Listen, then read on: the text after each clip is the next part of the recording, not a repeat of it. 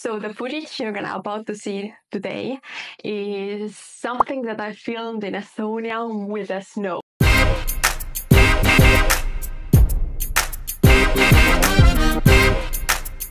It was filmed years ago. I'm shooting right now with a different camera, etc., etc., etc.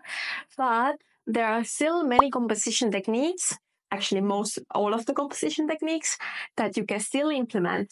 And it's a perfect example that even years and years and years down the line, once you learn these techniques, you can go with them further and further and further, and you can keep on playing around with them. So I hope you enjoy watching. It's a completely different day. I'm back in Estonia. It's minus 15 degrees and I prepared the winter picnic basket here. And I have two assistants here, Jacqueline and Quiz, and they are obsessed with the ball here. So I'm going to throw them the ball and we're going to use different composition techniques such as leading lines, frames and circles. And I'm going to walk you through the steps and I hope you enjoy watching.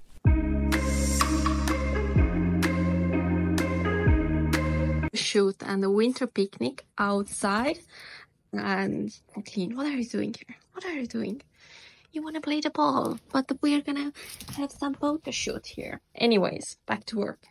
So I prepared some tea here in a thermos, and then I'm just working with whatever I'm gonna find. And I found like these cups, which are like super, super cute. So yeah, all the animals are in my company today, assistants. And we're gonna see how it goes.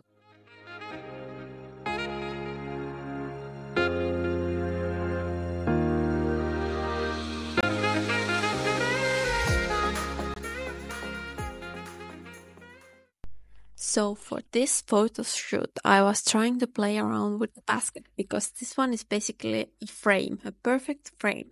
And then the house as well.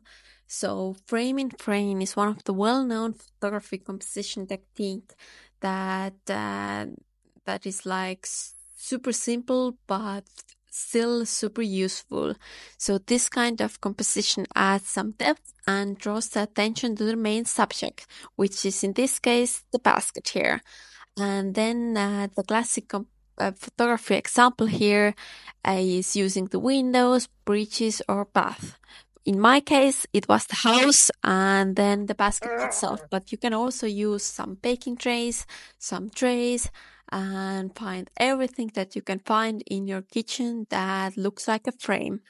However, in food photography, we can use frames as well, and we don't always have to stick with the classic examples. And basically, the baskets and trays are always the perfect examples here.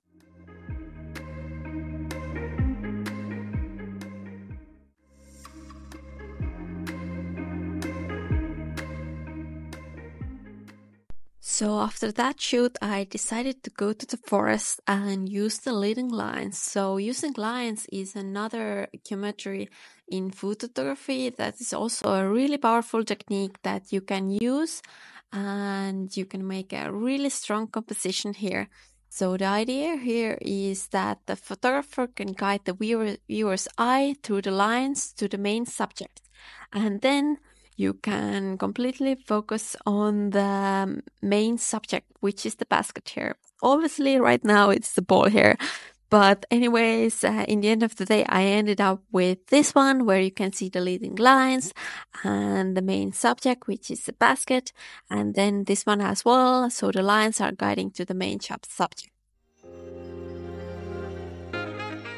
So working with these conditions isn't the easiest one, obviously, because the battery is running low and the dogs, they're like super smart, but they are not always the easiest to work with, easiest models. But I finally got a shot that I'm like super happy with.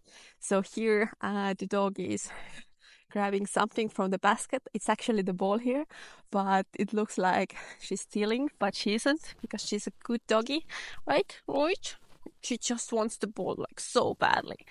Yes. Anyways, I hope you enjoyed watching. If you do, then give it a like and make sure you subscribe. And we will see you soon. Bye. With geometry, geometry. I don't know how to pronounce it. Like sometimes I'm really struggling with English because again, it's my second language, to be honest. Yeah, obviously at home I speak English with my boyfriend, but still it's a little bit tricky for me to sometimes know all the English words.